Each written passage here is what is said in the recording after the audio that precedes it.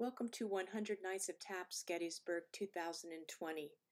My name is Wendy Allen, and I'm the Vice President of the Lincoln Fellowship of Pennsylvania. The 100 Nights of Taps, Gettysburg 2020 is sponsored by the Lincoln Fellowship of Pennsylvania in partnership with Taps for Veterans and the Gettysburg National Military Park. I would like to introduce the President of the Lincoln Fellowship of Pennsylvania, the Reverend Stephen Herr.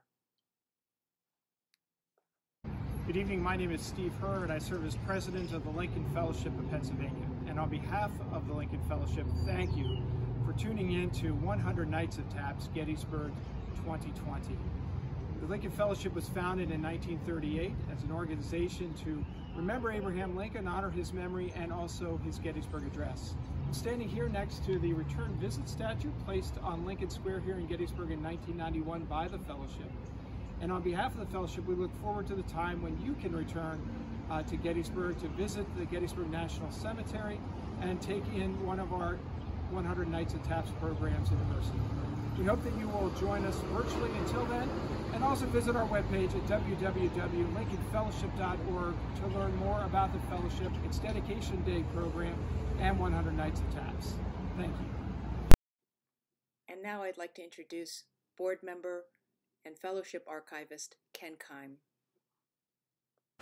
The Lincoln Fellowship of Pennsylvania wishes to extend to our active duty military personnel, men and women, and to all veterans of our armed forces, a sincere thank you for your service.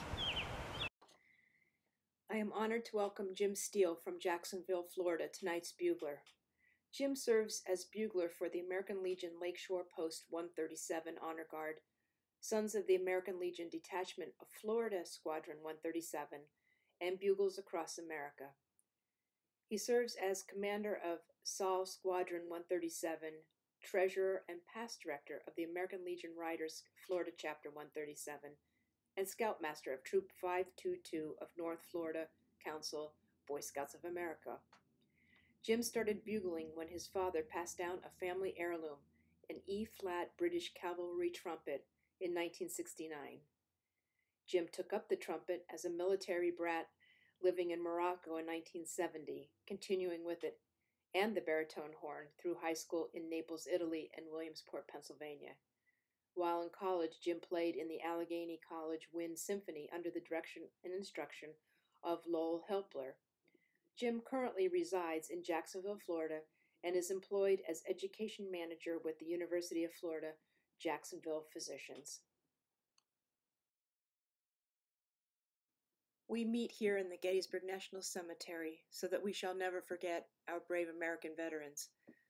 We remain steadfast in our dedication to the great unfinished work which those who fought here, as well as in many foreign lands, so nobly advanced. And we honor that they gave the last full measure of devotion, so that this nation under God shall have a new birth of freedom, and the government of the people, by the people, and for the people shall not perish from the earth.